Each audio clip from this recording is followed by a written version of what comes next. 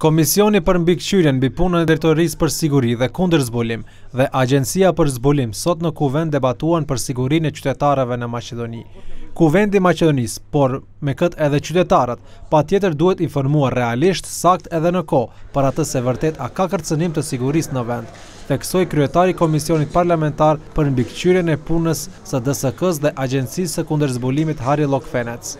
Dali në vistina A ka me të vërtet pushteti kontroll me sigurinë e vendit, ose ai vetë shkaktar rrezikeve të shumta? Drejtuesit kompetent të këtyre institucioneve shprehen bindje se të gjitha kërcënimet janë në mbikëqyrje, por nga ana jon ishte theksuar se nuk duhet që aktivitetet dhe kërcënimet vetëm të ndjeken, por duhet të ndërmerren masa më intensive për parandalimin ose eliminimin e rrezikeve të mundshme.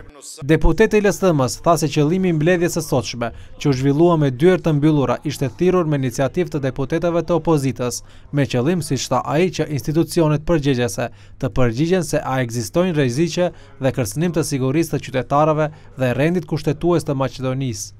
Lokfenec theksoi se nga institucionet përgjegjëse të sigurisë janë informuar se momentalisht nuk ka asnjë lloj kërcënime të sigurisë të qytetarëve, ndërsa sipas tij duhet të ndiqet kufiri jugor për shkak të fluksit të mundshëm të refugjatëve.